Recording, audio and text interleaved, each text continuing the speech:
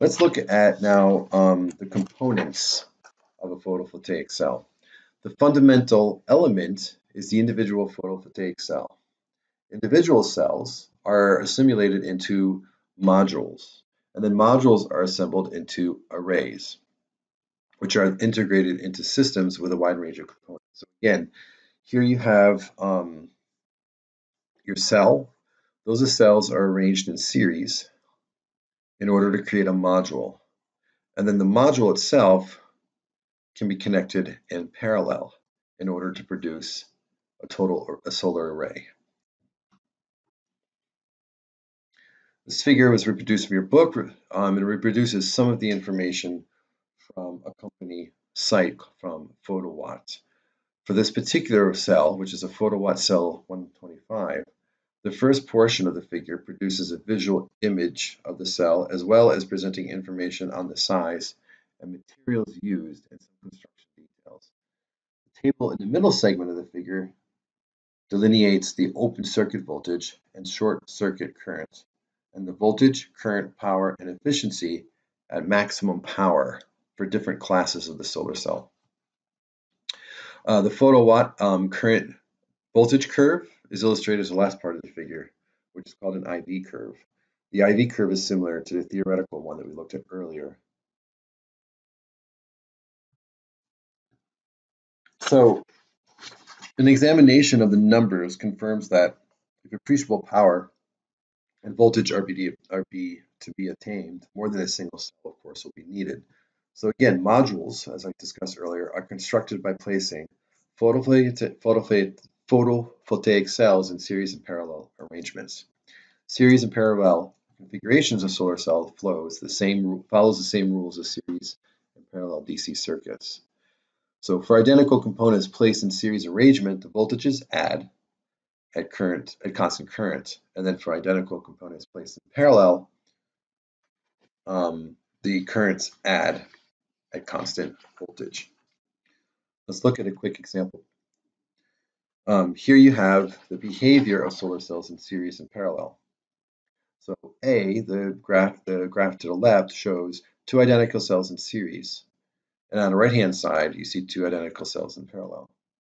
For the cells in series, the voltages add at constant values of the current, right? So again, you have a cell here, and then another cell added where the total voltage increase at a constant current.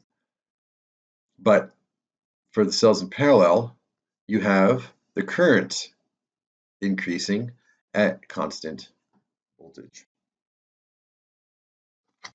So let's look at this example problem here.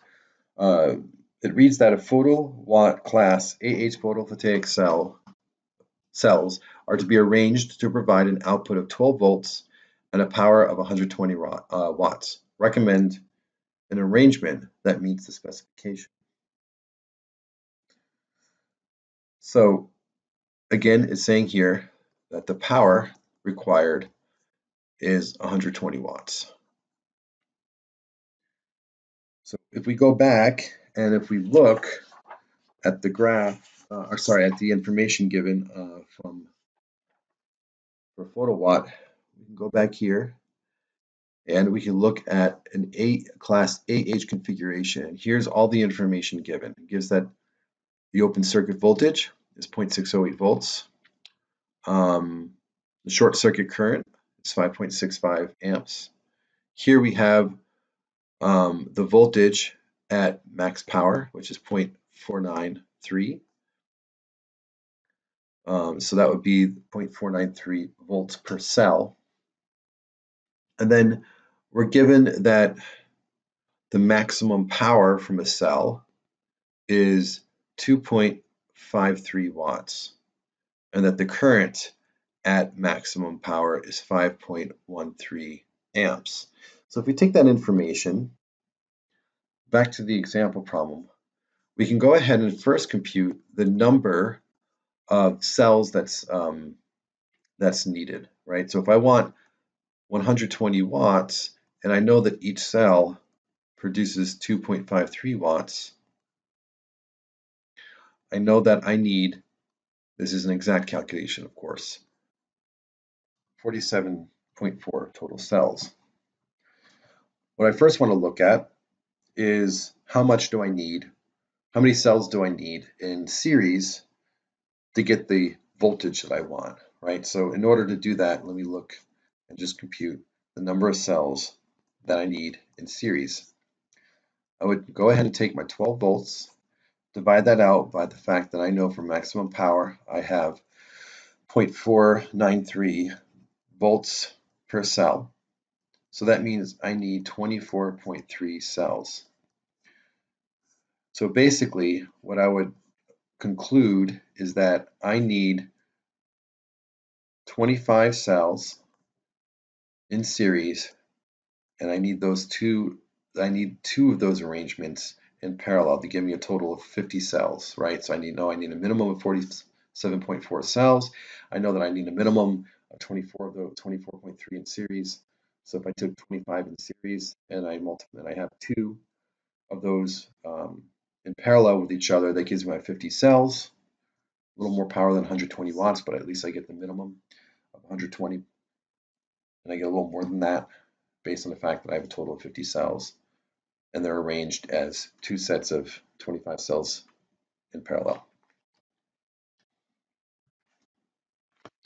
And again, here's another example of a photovoltaic cell.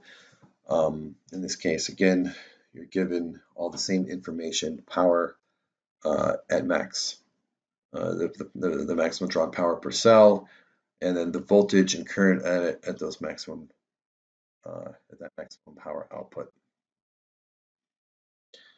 To conclude, I'm going to go ahead and do one more example problem, but I'm not in this case going to work out the problem. I'm just going to kind of go through the solution that's already laid out in the book to kind of as an illustration.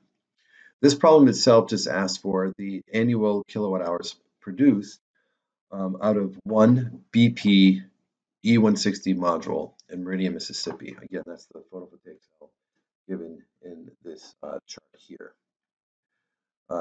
It's asking to examine two cases.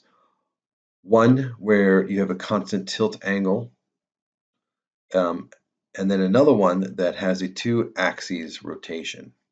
And I just want to kind of illustrate the difference between the two.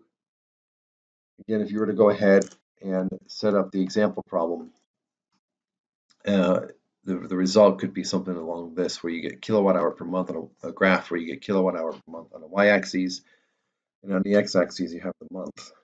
And you can see here the difference in the total kilowatt hour output of the cell per month comparing the two-axis rotation and the fixed tilt angle. And you can see that especially in the months between May and July, that there's a difference where the two-axis rotation gives you some more power output, but not significantly more than the fixed angle, at least in this particular case.